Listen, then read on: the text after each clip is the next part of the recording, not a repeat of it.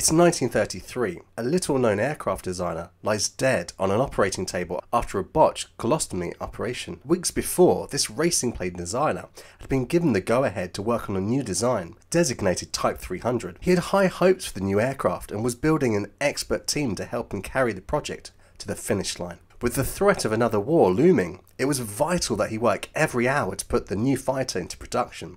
He knew the Supermarine Shrew could be a war-winning aircraft. But alas, now the project was just as dead as its designer, Reginald J. Mitchell. Well, at least for today's debate. As historians, we have the opportunity to ask, what if things in the past had happened differently? So in this video, why don't we explore an alternative timeline where the Supermarine Shrew, or to give it its bloody silly name, the Spitfire, never made it off the drawing board. Now, you can probably tell from my voice that I'm a Londoner, and maybe because I'm a Londoner, I was brought up on the Spitfire myth. Now, not to take away from this significant fighter, which in our original timeline really did make a huge contribution to the British and Commonwealth war effort, but did it really make such an impact that, had it not been invented, the Second World War would have altered its course significantly? So this brings us to one of the most celebrated periods of the Spitfire's legend, the Battle of Britain.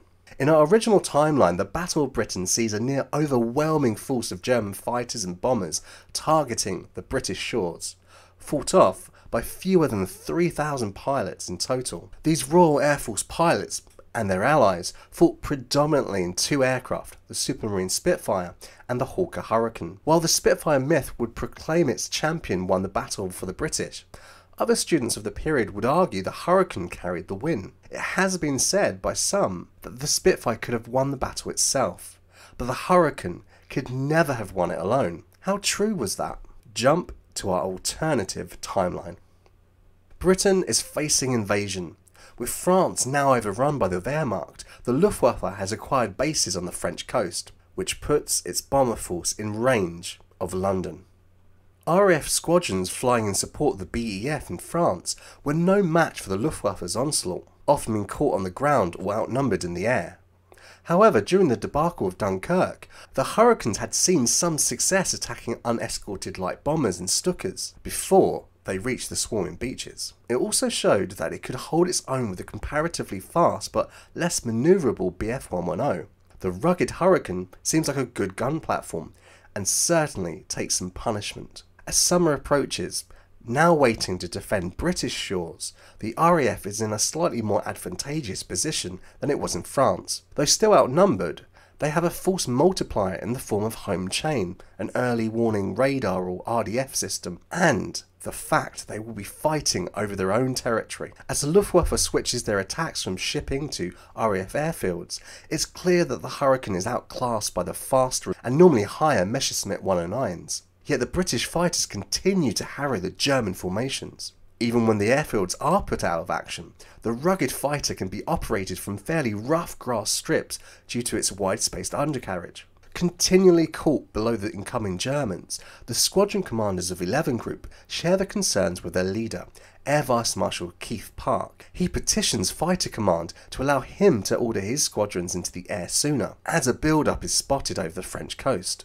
This has limited effect on the battle, although the Hurricanes can climb higher before the engagement. The 109s are invariably above them. Yet, if they want to defend their bombers, which also fly at a lower altitude, they have to combat the Hurricanes below them. Near collapse due to the attacks on the airfields, 11 Group is barely holding on. Then suddenly, the enemy switches its focus to the capital. In a matter of days, 11 Group has repaired its airfields, re-equipped its squadrons, and is attacking the German formations on their long flights over southern England. They are now joined by 12 Group covering London and the Midlands with their Hurricane squadrons. Faced with longer and longer escort missions, German 109 pilots, and to a lesser extent 110 crews, find that they have limited fuel to combat the slower Hurricanes, and have to be wary of getting into an extended fight with the more manoeuvrable fighters. The RAF adopts a new policy, where they effectively move their defensive lines northward, while 11 Group continues to attack the German formations piecemeal over the south of England. 12 Group begins to launch their squadrons en masse. With trial and error, 12 Group Commander Air Vice Marshal Lee Mallory manages to amass enough Hurricanes to put up an impressive spectacle, if somewhat with limited tactical results. The RAF pilots now find that the bomber formations are reaching their targets with fewer and fewer escorting fighters, making them vulnerable to the larger groups of Hurricanes. The psychological effect on the German aircrews is dramatic. What's more, the 109s are easier to pick off in their return flight by 11 Group Hurricanes, which have landed, refueled, and returned to the fight. Often these tired German pilots opt to employ the 109's superior dive characteristics to disengage and crawl across the channel to their French bases.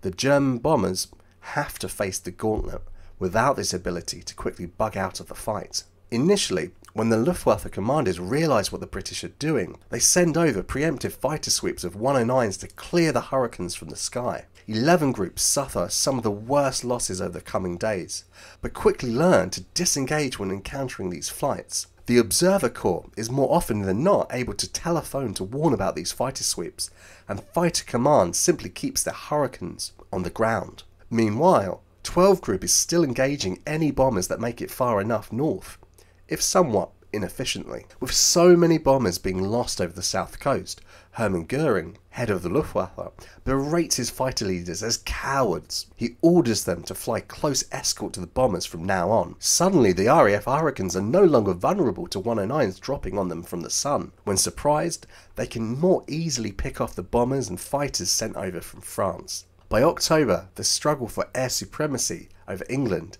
is all but over. The Luftwaffe is now launching larger and larger night attacks, which are almost impossible to counter by the Hurricane squadrons. The day attacks seem to be over. Operation Sea Lion, the invasion of southern England, is shelved and, though never cancelled, is not dusted off again for the entirety of the war. Just over 1,200 Hurricanes have been lost during the summer months, and nearly 700 pilots of Fighter Command are dead. Many more pilots have been left with disfigured bodies or are at the very end of their endurance. So could the Hurricane have won the Battle of Britain on its own? Well, we could argue that it could have been done, but at a much higher cost to the RAF. If we assume that the absence of the Spitfire in the RAF arsenal wouldn't have changed German tactics, the job might have been done with the Hurricane. In our original timeline, Hurricanes were responsible for many more aircraft destroyed during the Battle of Britain, both fighters and bombers. Of course, that was because they were more numerous, accounting for 54% or so of the total Fighter Command strength. That being said, the Spitfire did in reality have a much higher kill-to-loss ratio. Hurricanes had an approximate kill-to-loss ratio of about 1.62 to 1, while Spitfires had a kill-to-loss ratio of about 2.3 to 1. Of course, these numbers are open to debate and depend on the accuracy of the data. What is important to remember is that not every aircraft lost meant a pilot was killed. Many could survive even when their aircraft could not. As the RAF was fighting over home territory, these pilots could be recovered and put back into new aircraft, while all aircrew shot down over Britain were effectively lost to the Luftwaffe. When you crunch the numbers, you find the survivability of pilots flying either the Hurricane or Spitfire reported destroyed was about 54% on average across the battle. This figure was actually significantly higher during July and dropped in August. What I mean by this is, if your aircraft was shot down and crashed or was beyond repair, you had a less than 50-50 chance of getting out on average over the course of the battle. What's more, Blenheim and Defiant aircrew had an even slimmer chance of surviving if successfully shot down by the enemy. The key factor in winning the Battle of Britain, in reality and in our alternative history, would have been training enough pilots to fight. If the British had only focused on producing one fighter during the run-up to the Battle of Britain, they could have conservatively built at least 1.5 Hurricanes for every Spitfire produced. We could also safely assume that at least a similar figure for other fighters being manufactured, such as Blenheims and Defiants. For example, roughly 1,500 Mark I Spitfires were built, so on those figures alone you might have expected at least 2,250 Hurricanes to have been built in their place, in addition to the approximate 1,715 Hurricanes built in our original timeline. So while the British would certainly have had enough fighters, they may have started to run out of trained pilots much sooner than they did in reality. On average, in August 1940, the RAF was losing about 25% of its monthly Hurricane strength. and slightly less of their Spitfires. About 40% of those Hurricane pilots who were shot down perished, and a few percent fewer Spitfire pilots also died. This is of course lower than the survivability rate I quoted earlier, so this might mean at least 1,000 Hurricanes would have been shot down in our alternative timeline, and perhaps 400 pilots killed in action. But that is a very conservative estimate. I would also suspect that had the Luftwaffe and their later allies been met by an all-Hurricane force, the RAF would have lost far more aircraft than it did in real life. Basically, it wouldn't be unreasonable to expect a higher attrition rate and death toll in an all-Hurricane Battle of Britain scenario. Although the Hurricane was certainly inferior to the Messerschmitt 109 in several aspects, it wasn't a complete sitting duck. We're normally told that the job of the Spitfire was to engage the 109s, while the Hurricanes took on the bombers. However, there really wasn't that much coordination between RAF squadrons which were equipped with either a Hurricane or a Spitfire. What might have been true was that, as a Spitfire could climb faster than a Hurricane, they were invariably higher than the slower British fighter. This meant that it was logical they go after the usually higher German fighters. Perhaps each operation room did have a genius who orchestrated scrambles so that Spitfires and Hurricanes could coordinate attacks without realising they were doing so, but I don't think that was the case. This being said, when each squadron met the enemy, especially for those of 11 Group, their main target was never the fighters and always the bombers, regardless of what aircraft they flew. Ultimately, shooting down a fighter didn't stop bombs dropping on Blighty. This often left RAF pilots taking on a bomber formation with one eye on the scavenged rear view mirrors, looking out for snappers. So had there been no Spitfire, Hurricanes would have taken on the bombers, 109s and 110s, as well as the occasional force from the Regia Aeronautica, equally with stoic determination to defend Britain. At the end of the day, I would argue that what really concluded the Battle of Britain was not the type of aircraft flown by the British pilots, but rather British production, home chain and its observer course support network, German shifting tactics, and the English Channel. So what do you think? Am I completely wrong in my estimation of the Hurricane's capabilities? Would the British simply have operated other foreign-made aircraft already in production? Would we have seen the Germans goose-stepping down Whitehall? Leave your comments below and join the debate. What would have happened in a world with no Supermarine Spitfire? And if you made it this far, then please give the video a like to help it spread to others, and why not watch the other video I made for you on screen now.